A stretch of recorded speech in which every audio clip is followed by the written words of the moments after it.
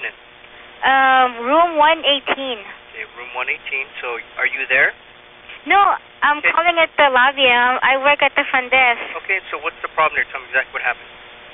Okay, well, the housekeeping, when they're about to clean the room, well, they knocked the room like for 3 times, and then he didn't open the door, and then finally opened. Okay.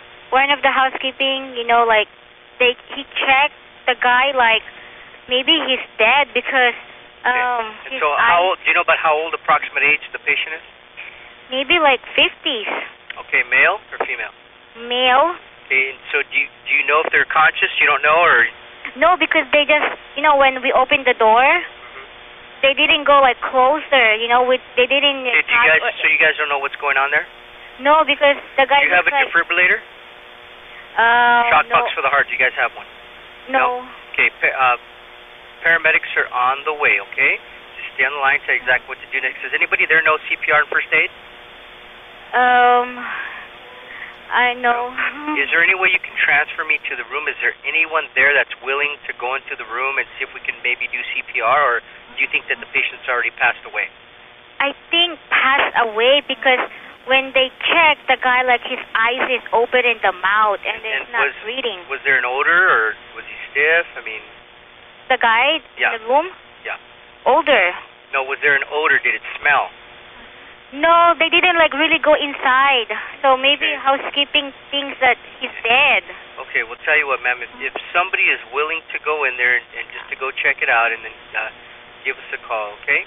We are on our way. I mean, you don't have to, but, you know, it just, if this person needs help, we need to do CPR. It'd be nice to at least know if we can help him. You know what I mean? If not, then if he's passed away, well, then there's nothing else we can do.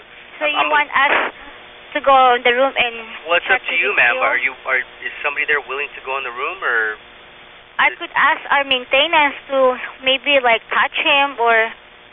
is he willing to do it? Is he willing to go in there and... I'll ask him now. I mean, I can't force him to do it, but I'm asking if he's willing to do it. I'll ask him. Okay, I'll be right here. Okay, hold on, because the other phone is going crazy when I call 911. I can't stop it. Is there any way to transfer me to that room? 118, will somebody answer? No, we'll try. Okay. Well, then, help's already on the way, okay? Okay. Okay, so are you going to ask to see if he'll go in there? Yes, I'm going to call another line. Hold on, okay? Okay, I'll be right here. Hello? No, nobody wants to do it. Okay, well, that's fine then, ma'am. Help's on the way, okay?